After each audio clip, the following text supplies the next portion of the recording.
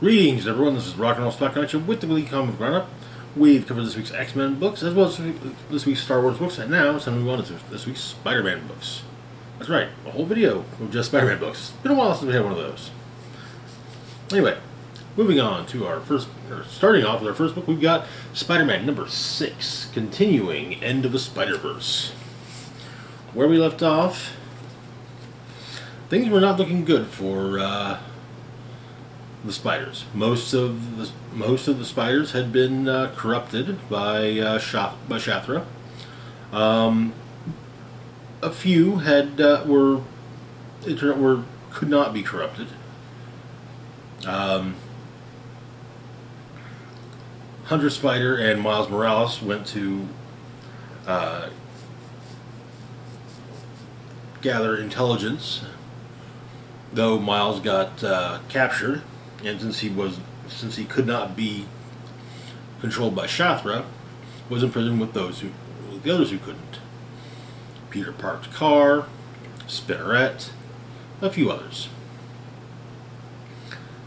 And we also discovered that though Peter Parker's Spider-Man had been removed from 616 had been removed from existence, that was simply the concept of Peter Parker as the spider totem, and so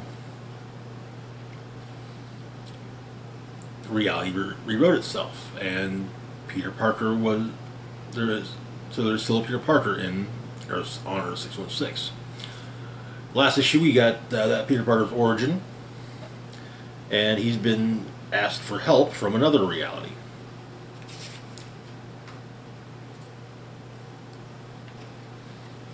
So, it appears that Shathra has maybe not won, but it's definitely looking like a win for her. And she's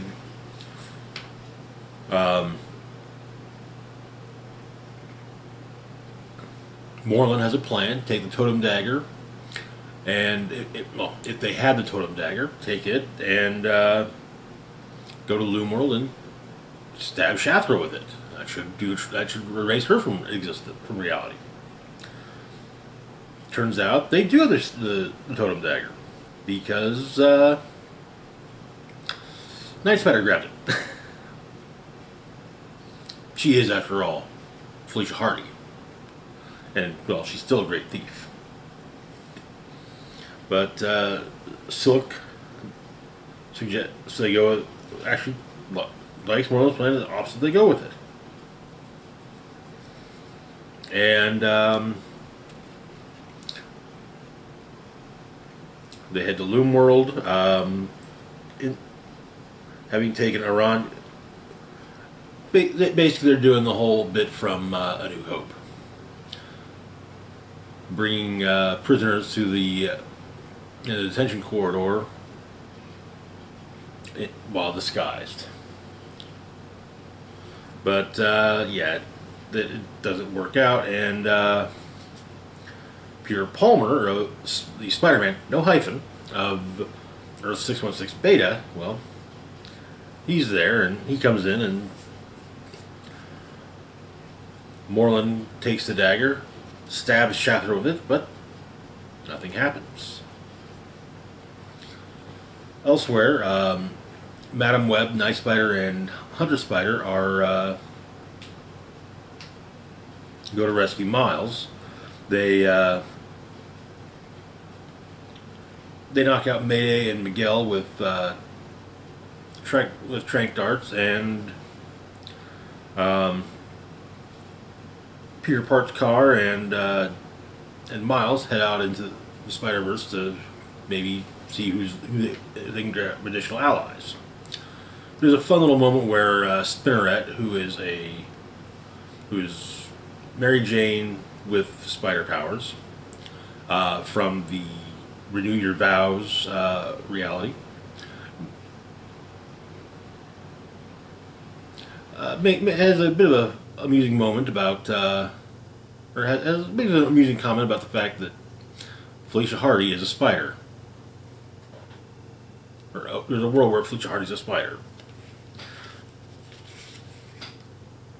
But yeah, the fight. I mean, doesn't go well, and we learned something about the inheritors.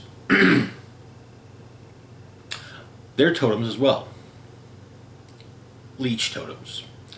Shathra states they're the lowest of the totems.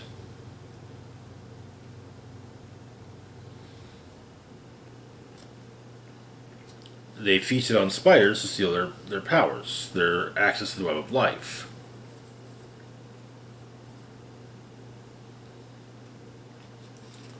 But back on our 616, a couple of the Spider UK and a couple others are there, and one of the other spiders are there to defend Peter Parker when he's attacked by two of the corrupted spiders.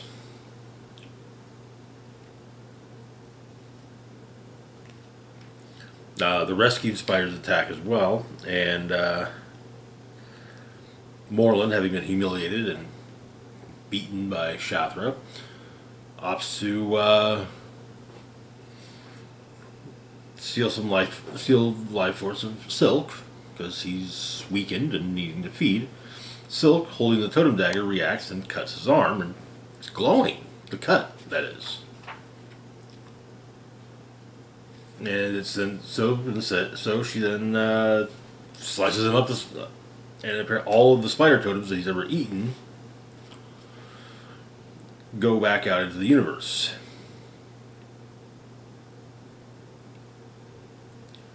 And that is where the issue ends. I think they're definitely interested. It will be interesting to see how they kind of reintegrate Peter into being Spider-Man. One thing we learned from this new Peter is that his Uncle Ben's still alive. I kind of hope that when he gets kind of reintegrated into things, that he doesn't still have the memories of that Spider-Man, of that Peter Parker, because it was rough enough after House of M with him having Gwen back and being married to her and having kids with her. He was not in a good place after House of M, and tried to take that out, and it was hard for him to not fully take that out on Quicksilver. But anyway, moving on to our next book, we've got Venom, number 17. So one, where we left off, time gets funny in some things, so after Dark Web, Eddie, having basically in the Bedlam form, he was beaten once again, and he fell. And he's been falling a lot. Fell from the highest point of Limbo, and further into Limbo, reflecting on the various and it seems the narrator says he can use a hand. But the point he ends up in Limbo is a point where some of the techno demons reside.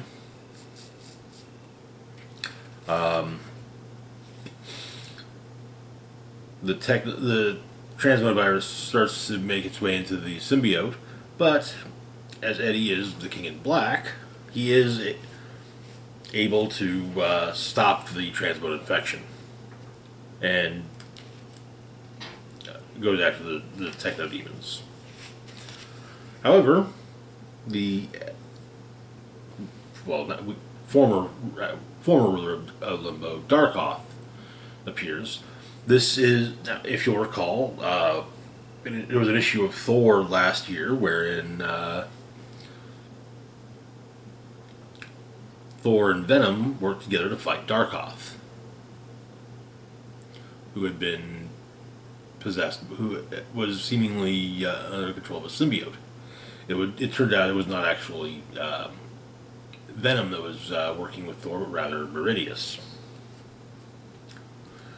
It was also stated that that in Venom number 17 we would learn what happened. Well, Bedlam and Darkoth duke it out. We get basically two versions of how it plays out,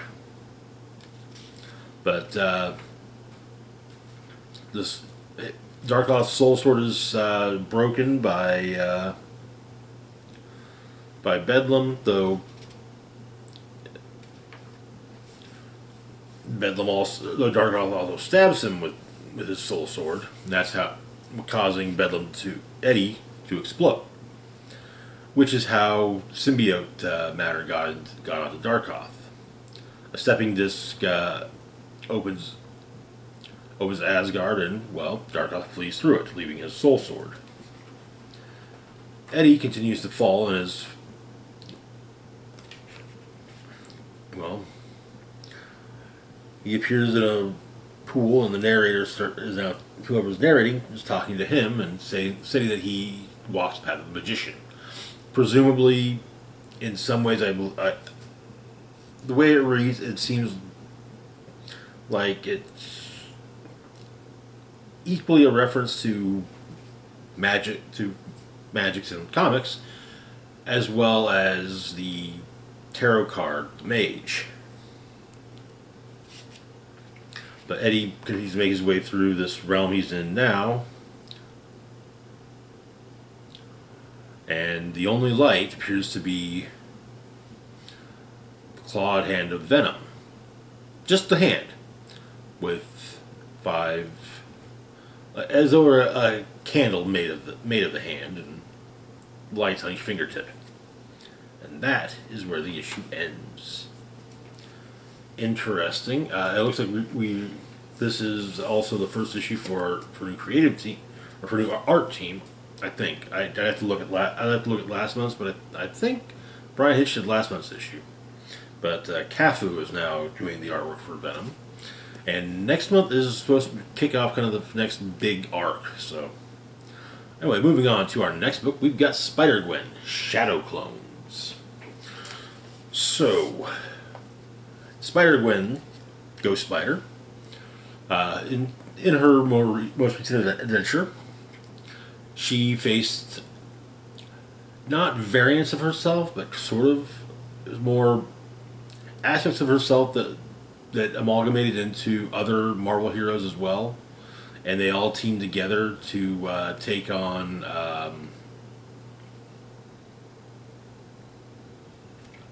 Finale at the end of time.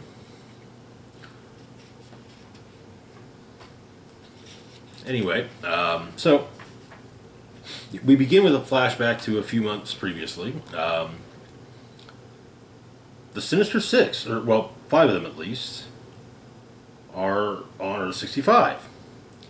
Rhino, Sandman, Vulture, Kraven, and Doc Ock. She defeats them. A lab is damaged in Vulture gets knocked through the window of a lab, and then hurls a bunch of explosives into it, but one didn't explode yet until Ghost Spider and Vulture left, and it killed one of the scientists working in the lab.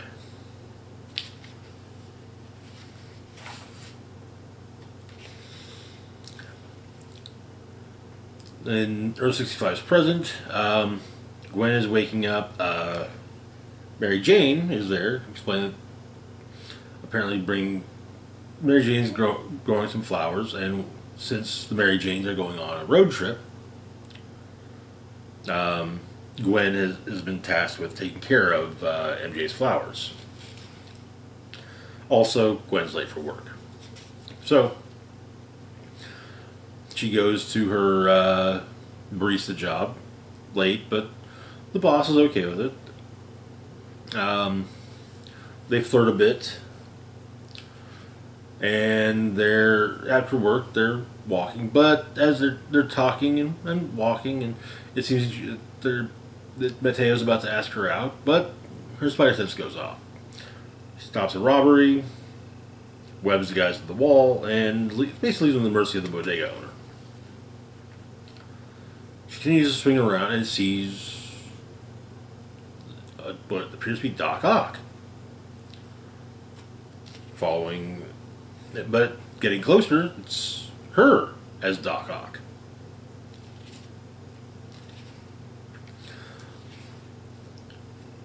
Ghost Spider and Gwen Ock, Guac, Doc Gwen, I don't know, duke it out, and Ock Gwen is subdued. But there's a device on her neck, and so Ghost Spider removes it, and Gwen Ock suddenly has a very different outlook on things. Like, what's going on? Doesn't know where she is. So they go to Reed Richards of Earth 65, and he looks at the device and also some other, as well as a few other things. It turns out that Gwen Ock is a clone of Gwen, as well as her brain patterns are seem to be modeled after Gwen and Doc Ock. Reed starts to wonder if it's maybe possible that this was done. One figures that it's quite likely that maybe it had been done before, because it seems very, because of the way everything seems to be working out. And as he's saying this, sand begins to filter into the Richards home, and Sand Gwen appears. And that is where the issue ends. All right, good start. I love the Spider-Gwen miniseries. I do. It does make me sad, right? Constantly that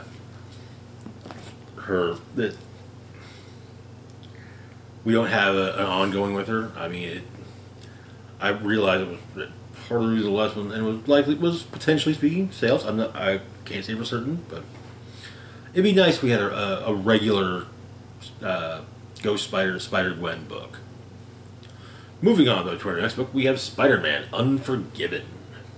This is the first in a series of one-shots.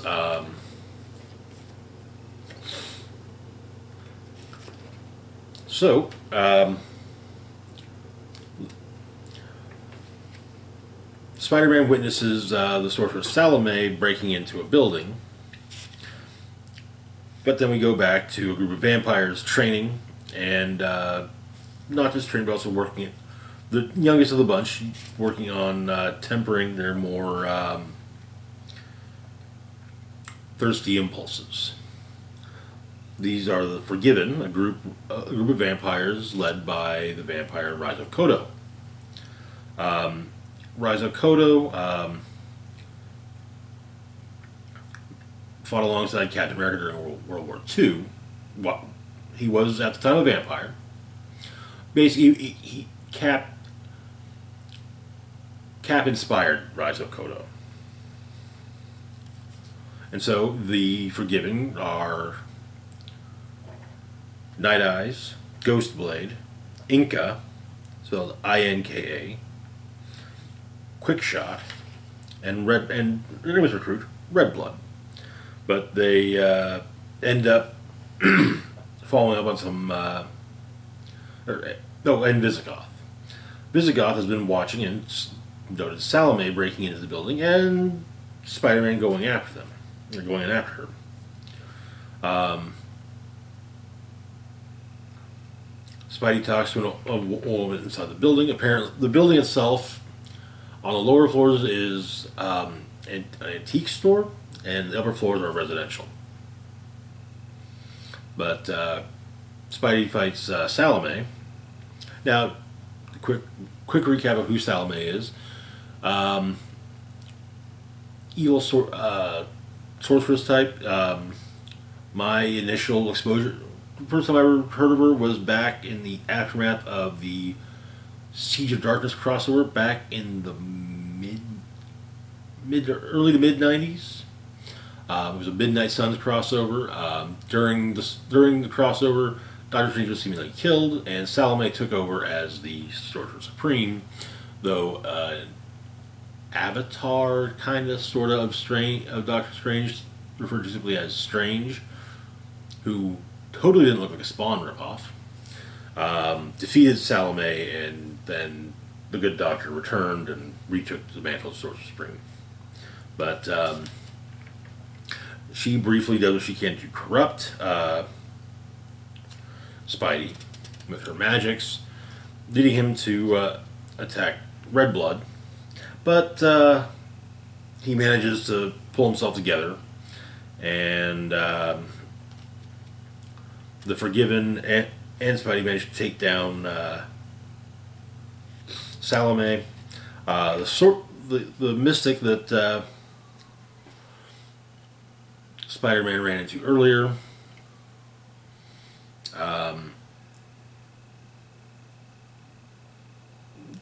Basically deals the finishing blow to Salome, but then seemingly has some health troubles, and so the ambulance is called, and as the sun rises, that's one thing about the Forgiven. They have a means of they each have a light bending crystal which allows them to survive in the sunlight. But as Spider-Man swings away, Red Blood removes Rhizos, and, well, Vampire, Sunrise, not a good combination.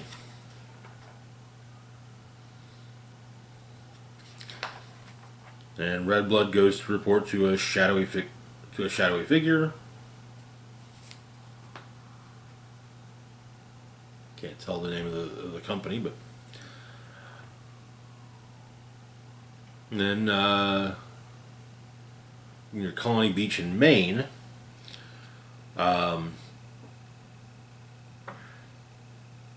police have found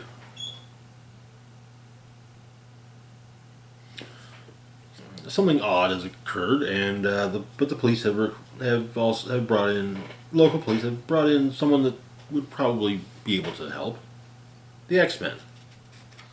Among the things found at this crime scene is a severed hand. Among the X-Men present is Jubilee and Logan, and so which in fact this will be continued in X-Men Forgiven. Why is Jubilee involved? Well, back during the 2010s, I think it was during the Utopia era. Maybe actually no. Well, it was during the Utopia era, but before Schism, Jubilee became a vampire. Raizo Kodo was actually involved in that story. So yeah, I'm liking this. I'm not sure how I entirely feel about the whole series of one-shots thing, but you know, I feel like it should have just been. I feel like with these same with the recent Murder World one-shots, they could have just been Unforgiven. And then, yeah, but whatever. Moving on, though, to our last book for the moment, we have Hallow's Eve, #1.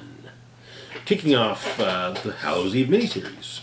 So, Hallow's Eve, Jean Godby was Ben Reilly's girlfriend. She was conditioned, while he was working for the Beyond Corporation, she was conditionally released from prison. When Ben made a deal with Malin Pryor, the current ruler of Limbo. Well, not only did Ben get something of a power up, at least temporarily, Janine did as well, becoming Hallow's Eve. She now has a bag full of Halloween masks that, when she puts them on, she gains abilities kind of relating to the mask. So she's walking around New York, and apparently sees a big old billboard saying she's wanted for murder. Ducks into an alleyway, pulls out a mask, model mask, and yeah. So then goes into a bank, puts on a ghost mask, and makes her way into the vault. apparently the plan is to take a sizable amount of money. The idea being that once you can get Ben out from the prison in limbo he's being held in, two of them can start over and not have any trouble. But the security guard walks in and to the vault and tells her not to move, so Janine puts on a werewolf mask, attacks the security guard, disarming him and scratching his arm. But she then escapes with the money, and yeah. Cops are called with one of the police being told it's a weird one.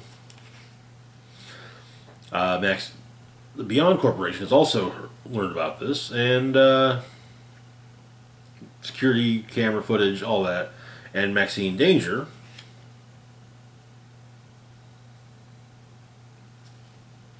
is going to take the lead here.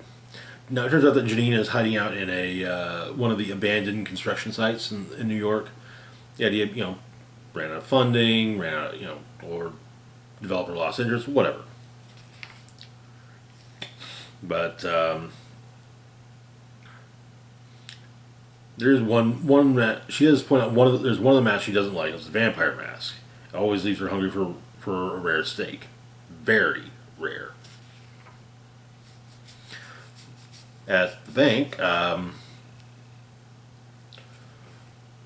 Maxine picks up a sample of fur to masquerading as part of the forensics team. But the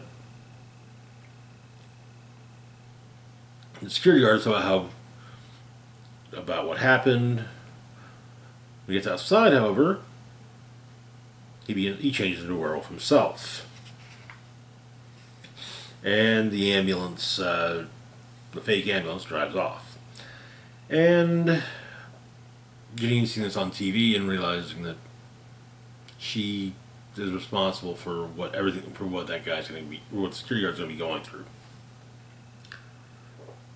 And that is where the issue ends. And that is going to do it for. It was a good start. We'll have to see how the whole thing plays out. I don't imagine it's going to end with Janine freeing Ben from limbo.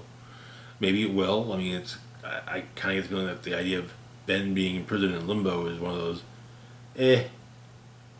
Don't want to kill Ben off, but we can't just have him. Be okay, so yeah. But anyway, that's going to do it for now. As always, feel free to like, share, and subscribe. Links to my Facebook, Twitter, Patreon, and PayPal can be found in the description box down below.